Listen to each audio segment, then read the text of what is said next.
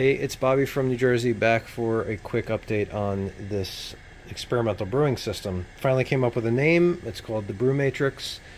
I agonized for a couple of weeks on all the different ways I could name this thing, denoting how small the batch size was and the fact that it was going to be for experimental purposes, but I ended up simplifying and going with the Brew Matrix, and thanks for some of the feedback I received from the Homebrew Talk people. And I'm running it through its paces, measuring the boil-off rate, making sure that all the probes are properly calibrated. I had to make some clip-on thermal wells here. This is nice because I can kind of decide where I want the temperature probe to be located. When it's time for the boil, it obviously has to be in the boiler when the mash basket's out of here. So I made them clip on to either the boiler or the mash basket. And I can kind of show you how the mash basket works. You can just drop it in here. And if I really wanted to, like I said, I can take this and I could shove it into the mash basket to be a little bit more indicative of what the mash is. But it kind of all sits very close anyway, so it's not touching the bottom where the element is. I might just leave them here. And the plan is to notch the lids just to leave the probe cable a little extra room. The probes are pretty well calibrated already. I went through that. They're all kind of a plus or minus 1 degree Fahrenheit as checked with my Thermapen, which I trust a little bit more. And I'm able to get a pretty reasonable boil-off rate at about 75% power. These are 950 watt heater elements in these things.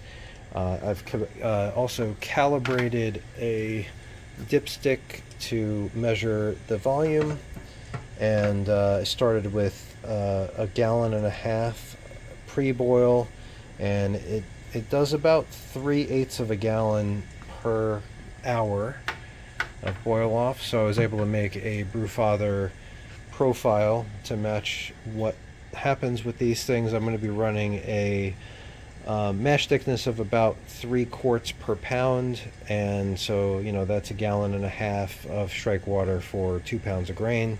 That's about a 1050 OG, I think, is what the calculation was going to be. I will end up sparging the basket with about 1 quart of water. Probably just use cold RO water, so I don't have to have another heater for the sparge water. And then when it's time to drain the basket, I put these hooks on here. These are the same things that kind of keep the basket from touching the heating element, and they're just U-shaped, and they're just welded on like that, and then they get to just hang there, and they're below the lip. The basket sits below the lip here so that there's no wort that's going to be splashing around. So those will just hang there like that to drain. Could be ramping up to a boil while I'm sparging. And looking forward to trying out some experimental splits on the hot side.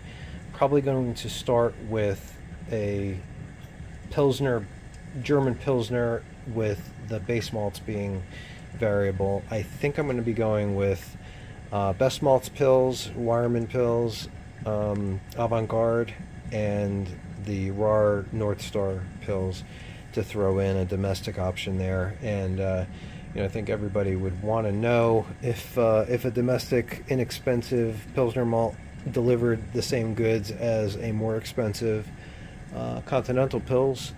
And I'm just excited to see how much variation there is in all of those things while maintaining, other similar characteristics of my favorite other, German Pils recipe.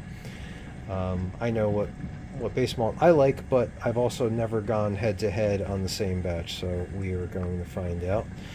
I'm going to be posting some ideas on other split batches and soliciting feedback and votes on what people think would be the most interesting, and I'll be keeping you up to date on perhaps the video release schedule on documenting these experiments.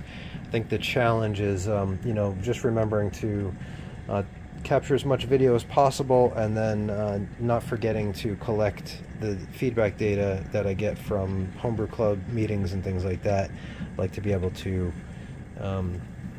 produce whole videos where the final results are kind of part of the entire package, and not lose my mind in the process. So have a good one. Thanks for watching, and I'll see you soon.